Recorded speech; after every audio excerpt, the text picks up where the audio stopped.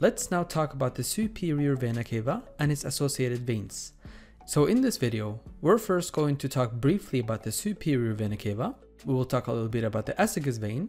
Then we will cover the Hemiazygos vein and the Accessory Hemiazygos vein. And after that, we will talk about the right and the left Brachiocephalic veins. We will go through their characteristics, their tributaries, and what structures they all generally drain. Awesome. So the easiest way to understand the veins of the systemic circulation is to divide them into their own systems. The veins of the heart form their own system. We have the veins of the inferior vena cava, which is responsible for draining the lower half of the body, veins of the superior vena cava for the upper half of the body, and the portal system, which drain nutritions from intestines and waste products from the spleen and dump them into the liver to be processed, which then lead the blood into the inferior vena cava again. So these are the four main systems we have in our bodies. Let's now talk briefly about the superior vena cava and its associated veins.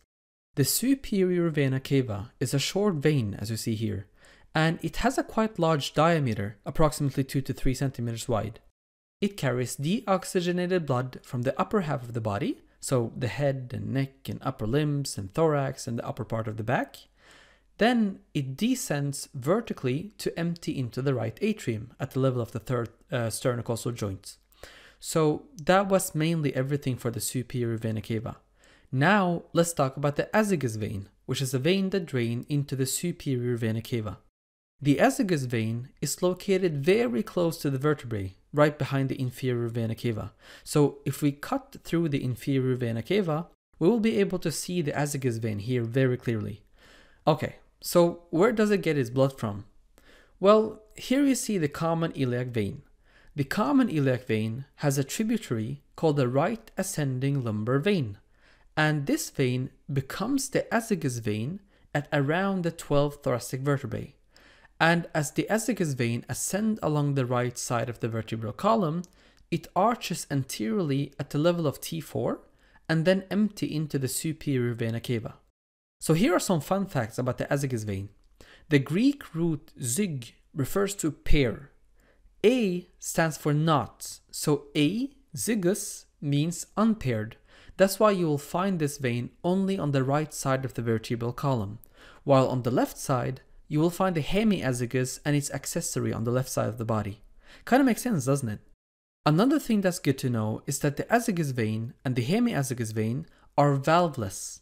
Usually when you study veins, you will see that veins have valves to prevent backflow of blood.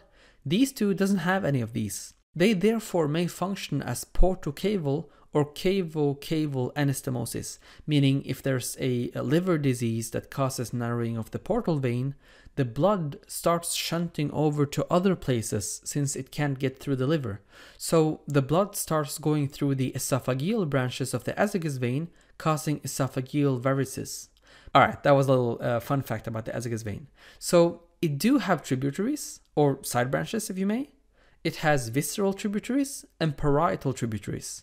Visceral going to organs and parietal going to structures like the muscles and bones. And so I want to start with this vein right here called the Hemiazygos vein. Similar to the Azygos vein, the Hemiazygos vein also starts from the ascending lumbar vein, but the left one this time at around T12.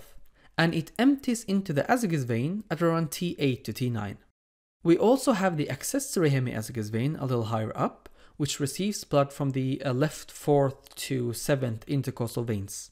These veins vary a lot between people. It can either anastemose with the left superior intercostal vein of the left brachiocephalic vein, or not.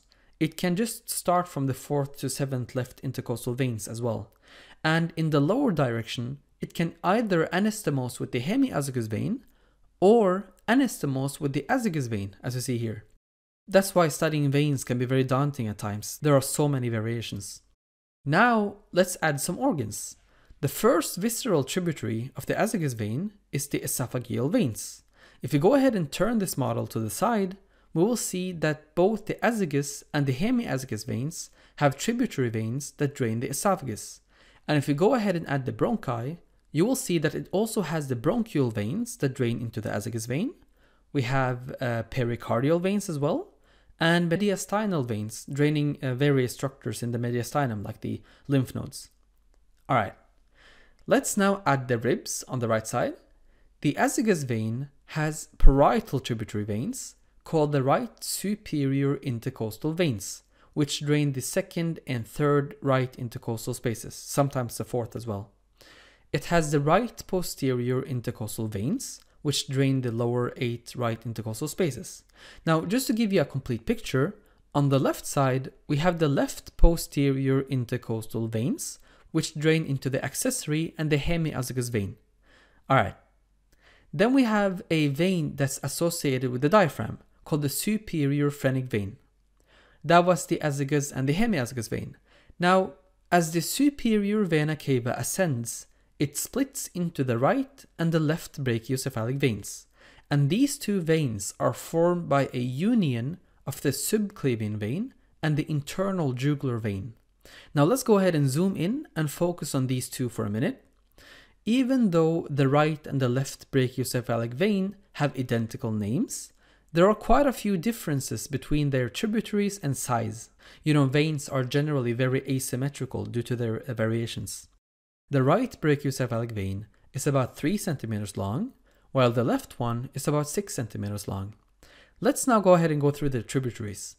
The right brachiocephalic vein receives blood from the right vertebral vein, which goes through the vertebral transverse foramina, as you see here. So what it does is that it drains the external and the internal vertebral venous plexuses and the deep muscles of the back in the neck region. It collects all of that blood, then it goes down through the transverse foramina together with the vertebral artery and then opens into the right brachiocephalic vein. Next, we have the right inferior thyroid vein. This vein originates from a glandular venous plexus at the thyroid gland, and then it descends and travels superficially to the trachea and inserts into the brachiocephalic vein. Next, we have the right internal thoracic vein. It follows exactly the same path as the internal thoracic artery. It will descend along the anterior wall of the thoracic cavity.